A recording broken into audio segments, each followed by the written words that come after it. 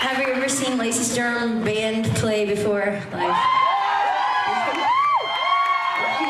How many saw Flyleaf ever? Awesome, thanks for sticking around so long, it's amazing. And how many people have heard actually my story of how I was rescued from suicide at 16? How many have never heard about that story before? Anybody? No, you've never heard it, but you have the book. Anybody never heard it? Say, Lacey, your hand again. Okay, well, I'm gonna tell it in a really short way, hopefully. Josh would stop me because I have given him the green light to tell me stop talking. And I'll listen. You know, if you can write a book, you probably can talk too much. And I wrote a book about this, so.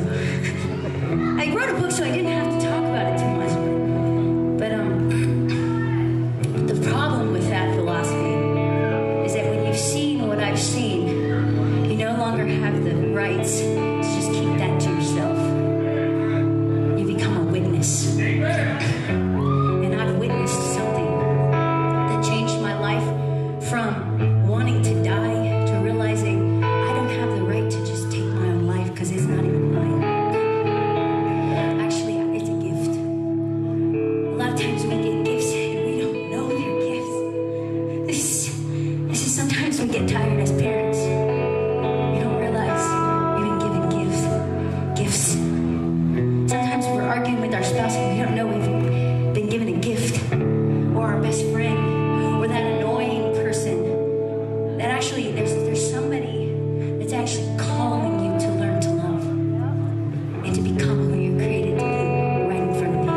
Might be your kid, might be your parents, might be your spouse, that person you work with. There's actually gifts all around you. And the enemy who hates all of us and wants us to just be pulled down into his hatred wants to steal the gifts right out from under you and to look at that person and say they're cursed. But it's really hard for the enemy to pull one over to deceive a thankful person. Somebody who recognizes this is a gift. I'm going to learn to be thankful for it. So what happened when I was sorry, I'm talking again. I was supposed to be 10, thank you. Okay, so help me, Lord have mercy. So when I was a kid, my mom always talked to me about God. She was a single mom, teen mom, actually 15 when she had my brother, 16 when she had me, and we struggled. And then when I was, we ended up, there were 6 of us at one point, 6 kids, single mom, and we struggled financially, and we had a really rough time. And my mom would always say, and I was such a weird, worrying kid. I was just like, how are you gonna pay the bills, Mom? Where are you gonna feed us? You know, I'm always worried about everything. She's like, she was so annoyed at that. I feel sorry for her now because I have children, and sometimes they'll ask me things like, do you not know that I care about you? I will take care of it. No, but my mom, poor mom. I didn't think she would, I had a hard time with my mom growing up. Now I realize how the things she struggled through. And I feel like I could have made that easier. But she'd be like, God is going to take care of us. Watch. And shut up. I'm like, okay. And so our car would break down. We didn't have nobody, no money. We're in some other state. I don't know. And I'm like, Mom, blah, blah, blah. She's like, God will take care of us. Shut up. And we're walking on the street. Somebody pulls over. Is some scary guy? No, he's like, can I help you? Need a ride? You need some money? Blah, blah, blah. I'm like, oh, God took care of us. So I believed in God when I was little. And then when I was 16 years old, I had a little cut, or I was actually 10 years old. I was 10 years old, I had a cousin that was beaten to death by his stepfather. And I remember thinking, I thought God was going to take care of us. Maybe he doesn't care. Maybe he's not real. It's better to think he's not real than to think he doesn't care. So I just thought, there's no God.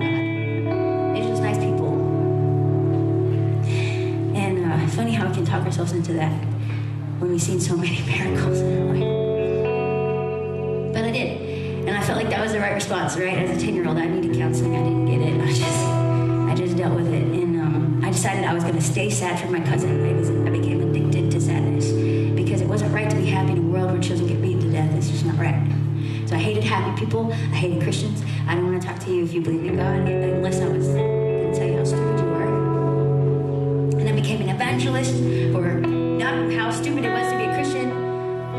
And if you told me something was a sin, I go do it because you're not going to control my life. And so where's the sins at? Let's go there. Let's do them. And the thing is, God says, he tells us actually sin actually means miss the mark in the Greek. It's actually a word for missing the mark. God is love, so it's actually missing the mark of love. That's what it is. We missed it. And he said, if you do this, it's going to lead you to death because you keep going off this way. I'm here. You know, go over here. So it's going to lead you to death. That's why he tells us what it is. It's like, this is death to you. Sorry. I started to feel deader and deader and deader and deader inside until I didn't want to wake up anymore. I just wanted to be dead. I planned to commit suicide. And on the day I planned to commit suicide at 16, my grandma and I got in this huge fight because I got kicked out of my house. I was living with my grandma. And she was like trying to lay down the law. She's very good at it, actually. I respect my grandma. And she's very loud. And she's telling me, something's wrong with you, you're going to go to church, and that's your punishment for skipping school and, you know, whatever. And I was like, I hate church. I finally was honest. I don't even believe those people that are crazy, brainwashing you, da, da, da. And she's like, oh, not in my house. You are going to church. I will drag you there by your hair, and you need to, you know. And she means what she says. So anyway, I just like, if you shut up, I will go. I don't want to spend my last day on earth listening to you scream at me. Because I already had this plan in my mind that I was going to end my life. So I went to church, hated everybody in the room, especially the preacher, who started reading my mail like I was the only person there. He started to speak my thoughts like he knew me. And I was creeped out, and I was like, I got to get out of here. So I planned to get up and leave, but my grandma had parked her van right outside the door of the church. She was inappropriately dressed. She didn't come in. She was just sitting right out there by the church. She's like, so if I ran, she was going to call the police anyway. I was like, I'll just sit here until this is over. Get out of this creepy place where this guy knows my thoughts. And he just kept on. And finally he stops, and his name is Edgar Jackson. I'm going to say that because I never say his name. I'm so thankful for him. He's in heaven now. And he said, there's a suicidal spirit in this room. And God doesn't want you to die tonight, and he has a plan for your life. Come up here and let's pray for you because God doesn't want you to die. And I was like, I ain't going up there. No way. But that's really creepy. And I was like looking to see if anybody's trying to come get me because this is me he's talking about. And so finally, it's awkward. You know, what's beautiful about what Ryan just showed is he was willing to be awkward. It saved my life that this man was willing to risk what? Me going, oh, sorry, don't, not, you know. It was awkward. And he let it be awkward because he wanted to obey God. He knew this drill. And he's like, nobody came up. Come up and let's pray for you. Nobody comes up. Because I ain't going.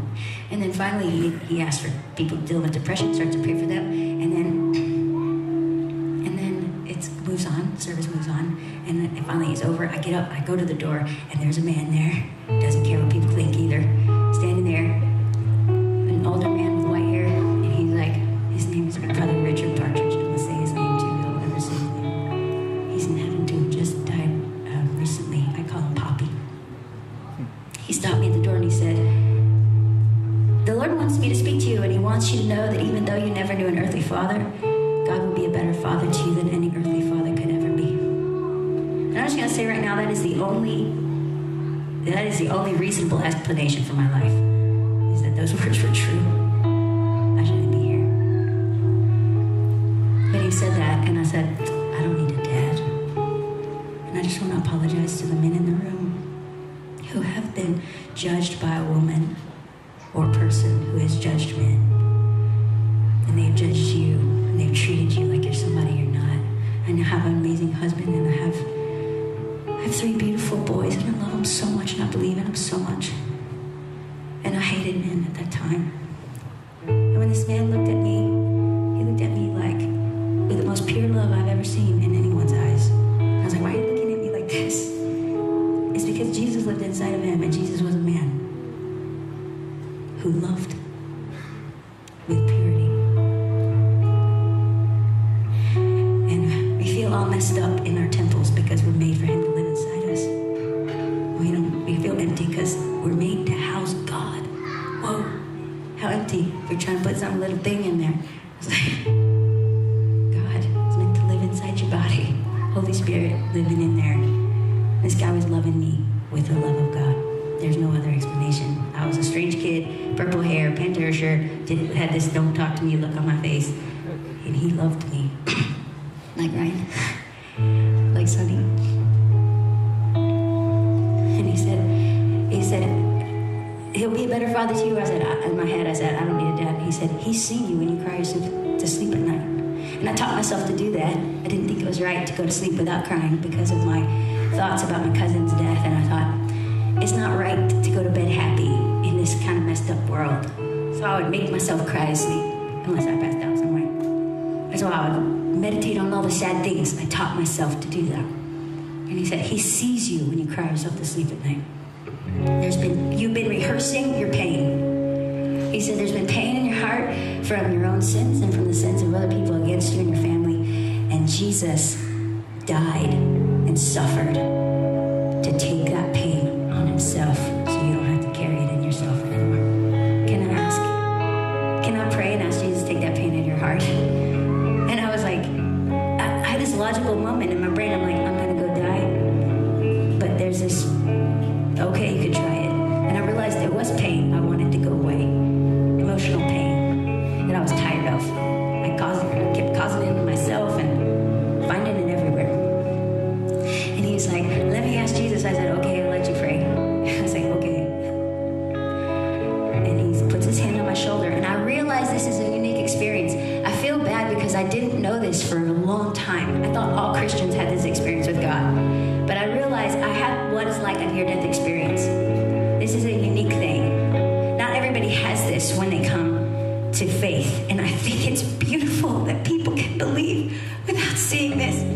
That is the most beautiful, precious thing to God. It's the most amazing gift you can give him, to believe. He says, you are blessed when you believe without seeing.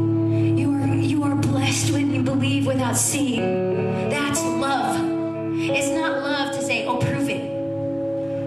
It's love to believe somebody when they say it. To be believed in is loving. And this is, without faith, it's impossible to please God. But I had this moment. I had a near-death experience. And I am standing here to tell you, if you've never had this, you are listening to somebody who had it happen. I've witnessed this. I saw God. And the Bible says you can't see God and live. And I don't know why I survived that. Right? And I've seen in the scriptures, I remember reading afterwards, I remember reading people say in the Bible over and over when they saw God, they're like, I'm going to die now because I just saw God. It's all in the Bible. Every time they have an encounter with God, they say, how are we going to live now? And they're like trembling because it's like that. God is the creator of the universe. That's the first thing I understood. I was standing in front of my creator. And he was perfect love, perfect holiness, perfect peace, perfect goodness. He is good and holy. And I didn't know what holy meant until that moment. Holy is not the beginning of a cuss word. Holy is something so far beyond us. Holy is God. God is holy. Holy, holy, holy is God. They say it, and the angels say it like over and over. Holy, holy, he's holy. It's so far removed from this. There's no dirt in it. There's no darkness. It's just complete light and love. And there's nothing you can hide in front of him. And I spent a lot of my time excusing myself, justifying my life, justifying my sins, justifying why I had the right to be the way I was. I spent so much time in conversations with people justifying, and I'm standing in front of God. I justified my atheism, and I'm in front of God. What do you have to say now? Nothing. Speechless. What you have to say is, I gotta get out of here. Like hide, like Adam, like I'm naked. You're God. You see it all. You want to hide. And it's the right thing to do. And I knew that if he casts me away forever, it was justice and it was right. And I was waiting for that moment. And my life went before my eyes. I had a life review. I saw everything in my life. And I saw how hateful I was. And how messed up I was. I saw all the things I thought were okay that weren't. I saw that I was never loving, ever. I thought I loved my brothers and sisters. It was not love, it was selfish, it was conditional, it was limited, it had nothing to do with God's love. It was not loving. And here I was in front of God, and He was love itself. And I was not. And if He cast me away forever, it would be justice. I saw all my blasphemy. I saw the first time I said I didn't believe in God. I was trying to impress this kid. And I decided to say that out loud. And I saw what it did to his heart. And I said that. I saw that he felt okay to say I didn't believe either. I saw that hurt and that fork in the road for him that I caused. I saw the people I made fun of for being Christians. I saw how I saw a lot. And I saw that I was wrong and I deserved death and hell. And if He said go away, it would be justice. And I was waiting for it. And I wanted it. It's weird because when you're in presence of God, you want what's right. Especially if you're like a justice person, like I am, truth person. You're like, I don't deserve this. And He never looked away and He never condemned me. I did. And you will condemn yourself in the presence of God if you don't know that Jesus died for all your sins and you believe it. That's the only thread you'll have when you face Him. But He died for me. I don't deserve this. But He died for me, and now I have to come. That becomes justice. Like, I have to come. And I just say, I witnessed this. Not everybody gets that opportunity. I'm telling you today, if you're wondering. There's no reason for me to tell you this. It's actually taking up a lot of our set. They didn't ask me to tell you this. But Ryan really convicted me when he talked about that dude OD. And you only have one chance. And I know there's people in here that heard what he said and you still don't know what you're going to do because you're hanging on to things. And I just want to know, if you don't tell anybody, if you don't know, I just want you to know that God is like open arms. His door is open. And the spiritualism stuff, what you talked about, that's climbing in through the window. You become a thief and a liar. You only come through the spirit realm through the open door of Jesus and His arms. And He'll bring you in, and you don't have to steal nothing. And you don't have to take something you're not ready for. He'll give you what's good for you. He's a good Father. I'm still talking. So, that really happened. And that's why I'm still standing here. And this song actually was written about that experience. And it was our most famous song. God is so awesome. He's the one that, he's the one writing the story. I'm sorry, I'm the one keeping him happy. All right.